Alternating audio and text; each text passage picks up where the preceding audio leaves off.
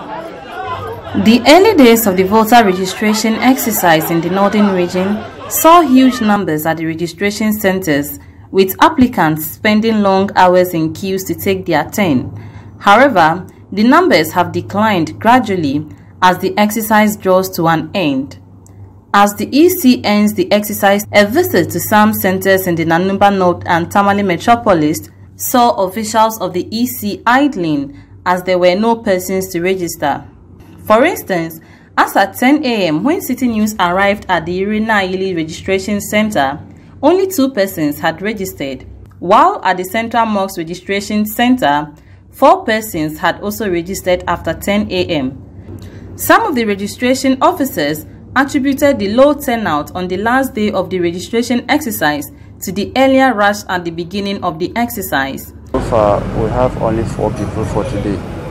For the starting date, it was better, but because these stations are the last station for these registrations, so many people has registered somewhere else.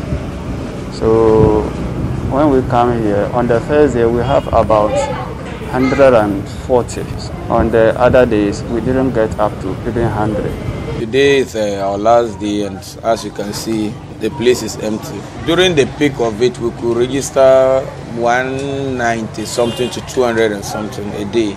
But these few days, the highest we can register is 30, 40, and yesterday we even recorded as low as 50.